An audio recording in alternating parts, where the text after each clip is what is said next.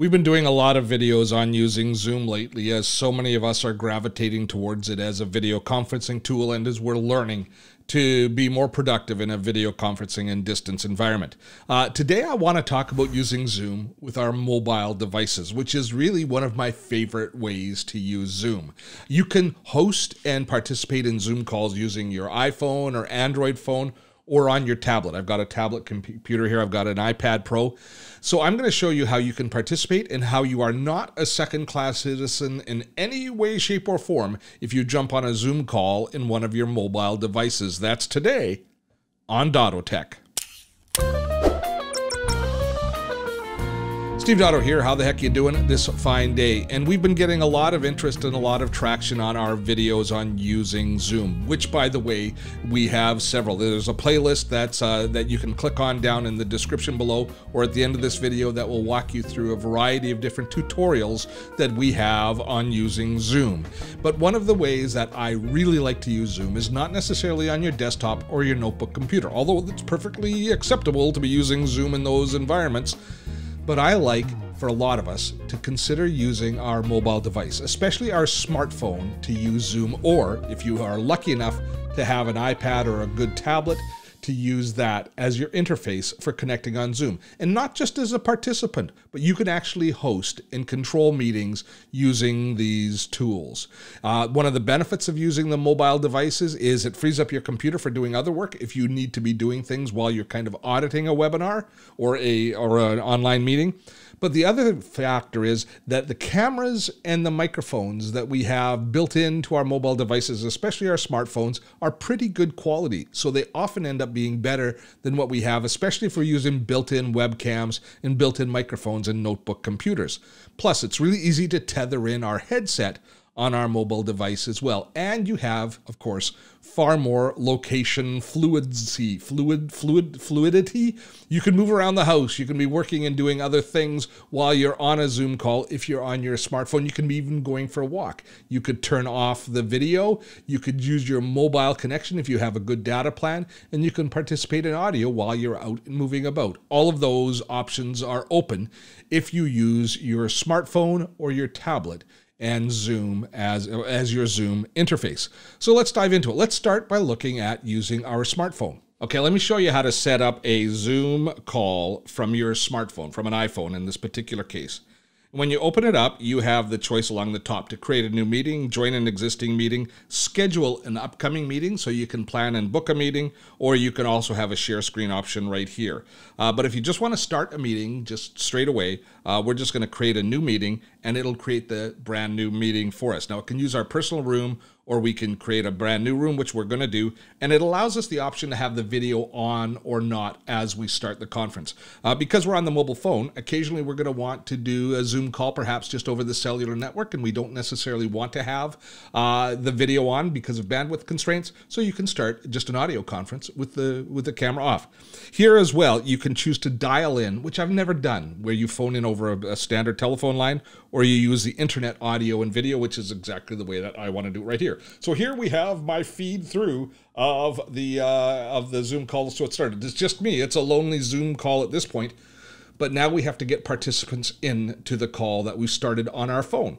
And if we look along the bottom, there's a participants button. We're just going to tap on that participants menu. And there, if we look again at the very bottom of the screen, we can choose to invite people in. We also have the option here to chat. And when you're in a call, going into this participants tab will allow you to do things like mute and unmute people so you can control your attendees, some of your attendees' privileges here as well. But I'm going to tap on the invite button here. And here's a place that I have had fails myself in using Zoom. For some reason, when I've just sent an email to somebody using this, it has often the people don't seem to get the email. There seems to be some issue with it. Or using the invite contacts, some of the automated systems. So I just go old school. I copy the URL of the Zoom meeting, and then I go into email or into messaging or whatever connection you can reach out to your people with, and I'm just going to send this to myself as a quick email right now. I've sent that. So now I'm going to go into my email on my computer. I'm going to open that link, and we will be able to see the call that we originated here on our smartphone on both the computer and on the phone at the exact same time. So this should be super exciting. Let me go back to Zoom here. And there it is. There's the Zoom link. I am going to launch. I'm going to first of all turn down the speaker here because I know we're going to get some echo. And I'm also going to mute the speaker on my monitor or my computer here because we would get that terrible feedback loop if we didn't. All right. Do I want to open this Zoom meeting? I do indeed. And so now we should be jumping into a meeting. There we go. Where I've got me on the computer and I've got me, let me just turn that down, on the phone as well. So there we have it. And the microphone isn't completely muted. So let me mute myself here. So there, now it won't come through. That's good. And do you see how it muted actually on my smartphone at the same time as I muted it here? Watch, I will unmute. Mute. So we see we have that. So if I close down the participant screen now I can see what it looks like here from the smartphone. And if I am in portrait mode like this, it appears in portrait mode on the computer. If I turn to landscape, it widens out a bit and we see the feed there. And I see this, we see the second feed now. I should change the angle a little bit so it looks a little bit different. But you see the second angle here where you can see my computer feed or the guest's feed in the screen. Now, of course, screen real estate is very dear on the smartphone. So managing things like the different assets that we have within the call are a little bit different on the smartphone. Obviously on the computer, it's so easy for me to open a chat window and to chat away just using the keyboard.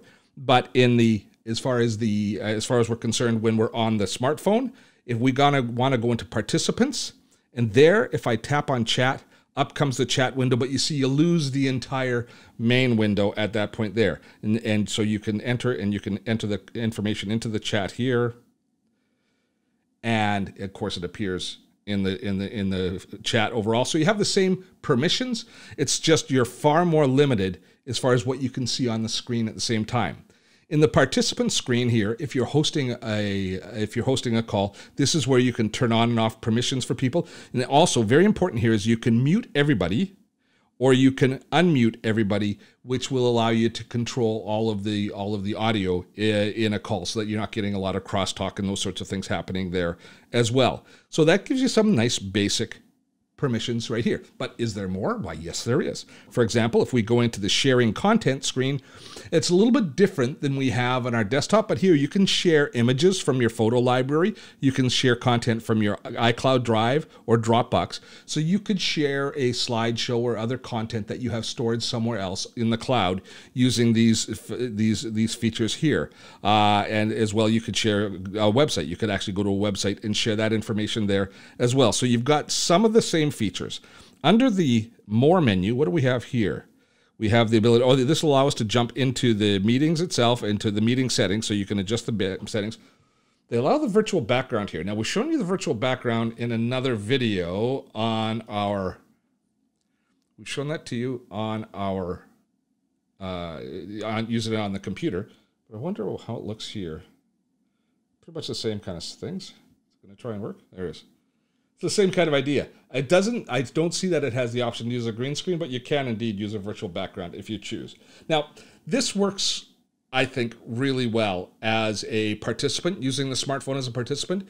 A little bit cumbersome hosting a meeting, not quite as good if you're hosting a meeting, but still pretty serviceable. And of course, using the microphone and using the camera on your smartphone does a really good job of delivering. Oh, I got to turn off that virtual background. I hate those virtual backgrounds by and large. None.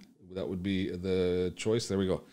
But, you know, the quality is really good. And certainly if you plug in a headset, you're going to even improve the audio quality here. And you can set up, set it up on a tripod so that you can work away on your computer if you happen to have a computer and you want to be working on.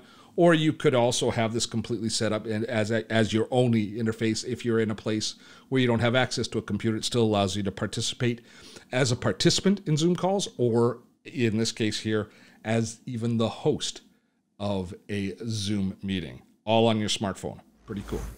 Okay, now what I'm going to do is we are going to bring another mobile player into the game, and let me show you here. I'm going to take the feed here and turn around so you can see. I'm going to flip the camera around so you can see that I've got here. Come on, flip the camera. There it is. This is the 11-inch iPad Pro, and as you can see, we've got Zoom running on it as well. And it is, the iOS version is pretty much identical in both the iPad and on the smartphone, on the iPhone. Just you have the advantage of some extra real estate when you're on the iPad, but the same kind of functionality. So let's just take a quick look at it, shall we? If we go in and we take a look through the main menu, of course, we can join an existing meeting, start our own meeting, or let's even just show you, just so you know, you can schedule a meeting as well here. If we go into the schedule, you can create a schedule, invite people into it, and actually plan and do the kind of the organizational structure that you need. And that is, of course, available on the smartphone as well as on the desktop version. So you have the ability to schedule the meetings as well. You also have here the ability to screen share, which I will show you in just a moment. I'll show you on the iPad. I think it gets way more exciting than on the iPhone. I'll show you why in just a moment. But first, let's go and let's actually join the existing meeting that we have going. So I'm going to go into that same email. I'm going to launch it. And so now this same meeting that we were just in, that's all been started a few moments ago on our iPhone, we are participating in with all of our different devices. So let me just mute this. There we go. So that now is muted. So here we've got, if we can see that we've got the ability to, instead of having all of the menu items along the bottom, the menu items along the top, and we have to kind of tap on the screen in order to access them. But what I wanted to show you was the whiteboard option on the iPad, because this is where it sets itself apart. The chat is the same, sharing files is the same, all of those things. But the whiteboard on the iPad is a bit of magic, because I've got the newer iPad using Apple's Pencil, and I can illustrate really nicely on the using this. So if I can just put it, I can lay it flat down, and you can make notes. If you're a math teacher, you can be doing equations.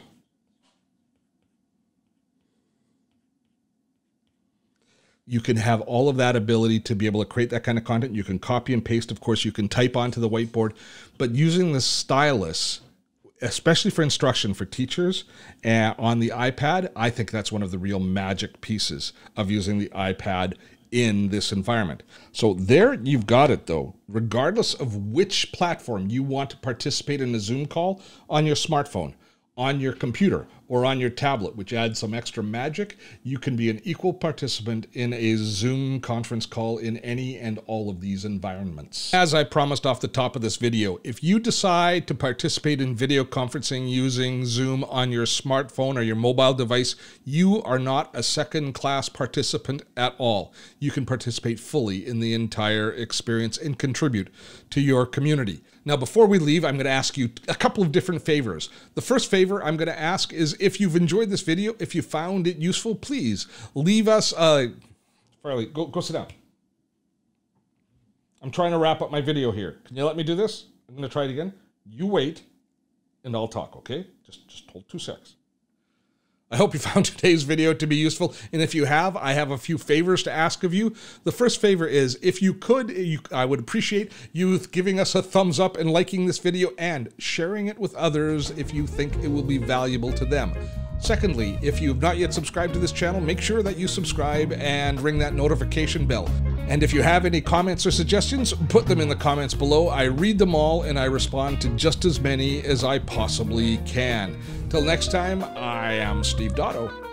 Have fun storming a castle.